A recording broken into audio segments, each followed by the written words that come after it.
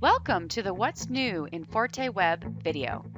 This update contains some exciting new features, including roof members, tapered end cuts for flush beams, and importing XML files created in the Javelin or Sapphire applications. So let's check these enhancements out. First, let's look at roof members. In ForteWEB, you are now able to design roof joists and roof beams. When you select the Add Member command, you will now see the icons for these member types included in the roof section. Pick a roof member and it is added to your job. All the roof member settings should look familiar with the addition of the member pitch, which is on the Member Info tab. Use the Save as Defaults functionality to save the roof member settings for future input. One thing to note for roof members is that the sloped length shown in the graphic displays the length as measured along the top of the member and won't change based on the product selected.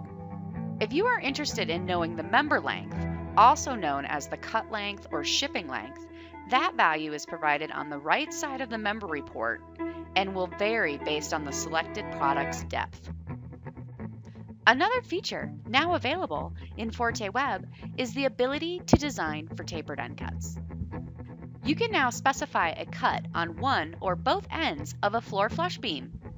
Since this function is only available for the flush beam member type, a new tab will only appear when you have a floor flush beam selected. On the Tapered End Cut tab, you specify the location and geometry of the end cut, which will be considered with the design of the member.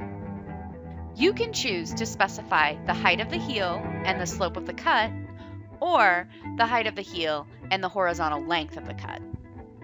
So, whether you're planning to cut the end of the flush beam to the slope of the roof, or if you need to come back and check a tapered end that was cut in the field, ForteWEB can tell you which products work.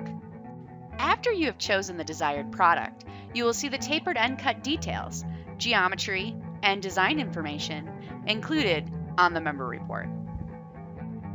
Next, let's look at importing members into ForteWEB using XML File Import.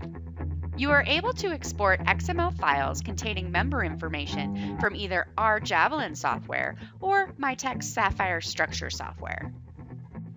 To import your members, go to File Manager, select the Import button, and browse your computer to select the appropriate file.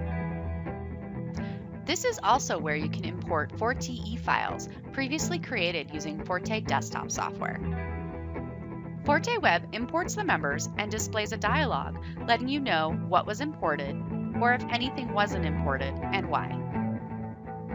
Once the import is complete, you can update the member information and design those members in ForteWEB. For additional information about these features and more, refer to ForteWEB Help or start a chat with our support team.